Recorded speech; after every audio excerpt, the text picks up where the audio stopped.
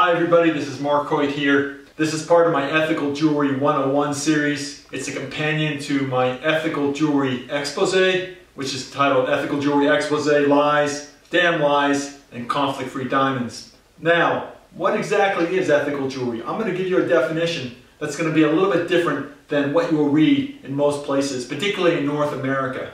There are three main principles. First principle is people of the land must control and benefit from the resources of their land. What I'm essentially saying is that ethical jewelry should really be focusing on local economic development in the global south. What it involves is small-scale projects that have strong local economic impact. For example, a mining cooperative of women in Tanzania or fair trade gold. This is really what we must source from if we want to create a real ethical jewelry movement. Ethical jewelry must be small-scale, producer-centered, and must actually benefit the people on the land. The second principle, there have to be standards in context to human rights, labor, and the environment. It's not enough that we simply buy from these small producers. There are about 150 million of them, and right now, the vast majority of small-scale producers often live in poverty or they have huge environmental issues. We need to have standards and principles. We need to support them to have best practices.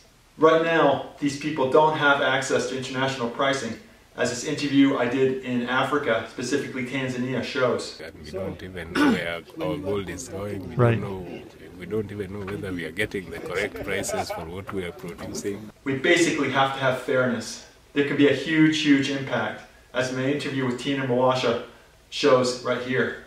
What is going to be the effect that you will see on the ground? I will see them use better technology more, because now they will not be concentrating on putting food on the table. I will see the environment change. I will see less people more healthy, not polluted by mercury. The fair trade standards are addressing all those issues. Now I'd like to talk to you about the third principle, which is traceability and transparency.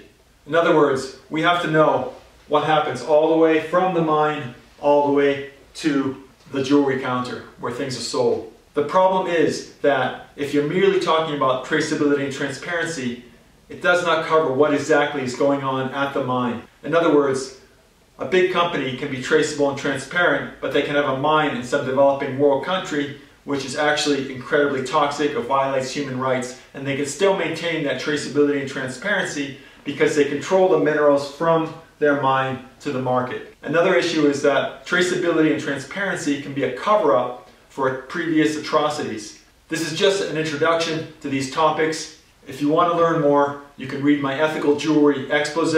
It's on my website. This gives you a basic idea, though, of what ethical jewelry is.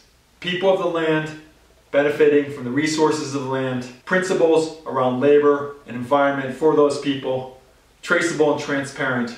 Those are the three core principles.